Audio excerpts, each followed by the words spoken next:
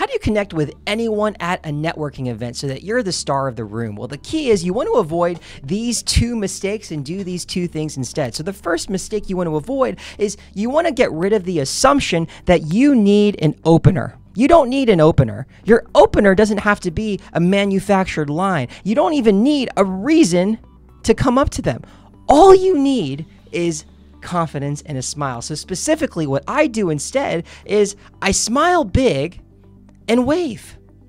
I make sure that I make eye contact with whoever it is that I want to speak to. So whenever I scout for anyone I want to see, I make sure I identify that person. And as I'm walking up to them, I'm making sure that I'm seeing them eye to eye. And the moment they acknowledge me, I smile and I wave. And that's the first thing. That's all you need. The second thing you do is if there's a group of people in the conversation, all you say is, "Mind if I join?"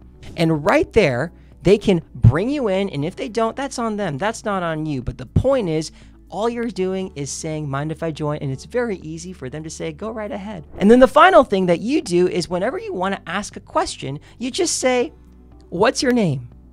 The next question that's really easy to ask is, "What brought you to this event?"